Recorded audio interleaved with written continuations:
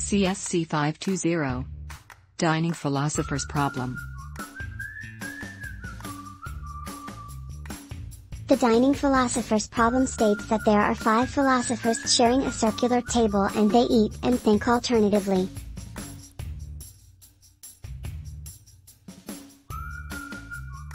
There is a bowl of rice for each of the philosophers and 5 forks. A philosopher needs both their right and left fork to eat.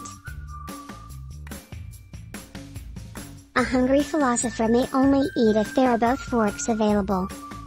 Otherwise, a philosopher puts down their fork and begin thinking again.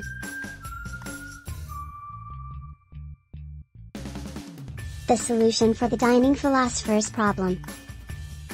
A solution of the dining philosopher's problem is to use a semaphore to represent a fork. A fork can be picked up by executing a wait operation on the semaphore and released by executing a signal semaphore. Initially, the elements of the fork are initialized to 1 as the forks are on the table and not picked up by a philosopher. The first wait operation is performed on fork I and fork I plus 1% 5. This means that the philosopher I has picked up the forks on his sides. Then the eating function is performed.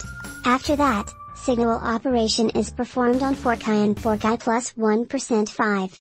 This means that the philosopher I has eaten and put down the forks on his sides. Then the philosopher goes back to thinking.